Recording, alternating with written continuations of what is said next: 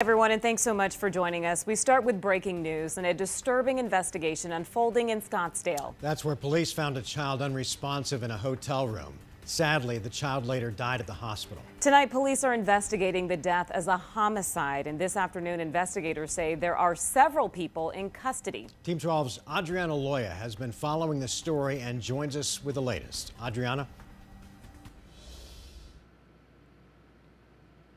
Yeah, well, almost 24 hours into this case, police are still here on scene actively working this case near Scottsdale and Osborne Road. Now, we do not know the age of the child who died, but police say, given the information they have gathered so far, this is a homicide investigation.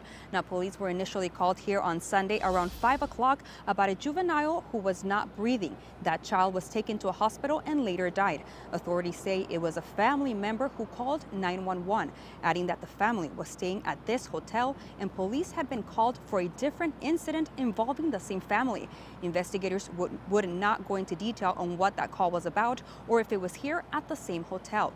Police have removed several boxes of possible evidence from the hotel, including some mattresses. We just spoke to a woman who claims to have worked here at this hotel and says she met the family in question. I don't know. I don't know what happened to those poor little boys, but you know, I'll say it and I'll say it always, when you get that feeling that something's not right, and there was something not right. So when I got that text last night, it was devastating.